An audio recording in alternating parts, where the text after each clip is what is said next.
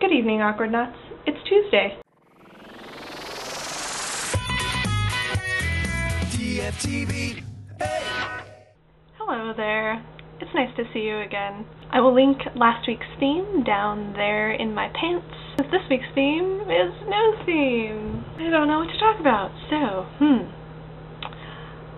Everyone tries to bring in babies at work, or kids, like even older, younger kids, like in between infant and 10. People try to bring in kids. Don't bring in your kids. I liked everyone's answers for the Doctor Who survey. Good choice for most people in the group. If you guys are wondering where that Awkward Zone Defeated poster came from, I will link that comic down in my pants as well. It's called Questionable Content, and I got into that webcomic because of my best friend Sydney, who I get to see this weekend, and we're gonna party like we know how to party in the living room on our computers, watching Netflix. Actually, we are going to go see an awesome band that you should check out as well. They are on tour, so they might be coming near you. Actually, they are coming to Colorado Springs, Cat, in only a couple days or a day after they're coming here. So you should check them out. They're Alameda. That is what I'm doing on St. Patrick's Day. I don't think I have much Irish in me, and even if I did, I wouldn't be Irish because I'm not from Ireland. So I'm not really going to celebrate, except by going to this lovely concert with lovely friends. Lauren, I didn't realize for some reason that you were on spring break last week, and I hope that you had a wonderful week off of a stress-inducing life of grad school. You're a brave person by going to grad school and doing more of that. Even though I have been watching Community, the TV show Community, and I know it's a parody of what happens at college and a community college, but it makes me miss some parts of college. I miss college. Like, having close people around you all the time. Like, it's lovely living with Mark, but it sort of sucks not having close friends around all of the time. So maybe I'll take a class or two, because my brain can only remember what happened to me today. I just got home not too long ago, and I ran into my upstairs neighbors who were walking their dog, and I heard his little paws on the concrete, so I waited for them at the door, and they said, "Where's Mark and Sarah?" And the little dog, whose name is Ponko, he, scratched at our door with their balls. His balls.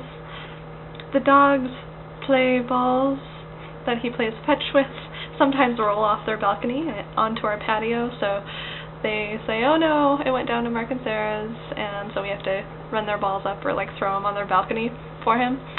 So apparently they've trained their dog that Mark and Sarah are the ones who live downstairs who also have balls. I thought it was adorable. Randomness Detected. In other news, it has been so gorgeous out lately. Instead of the 30s and 40s Fahrenheit, it has gotten to well above 60 degrees this week.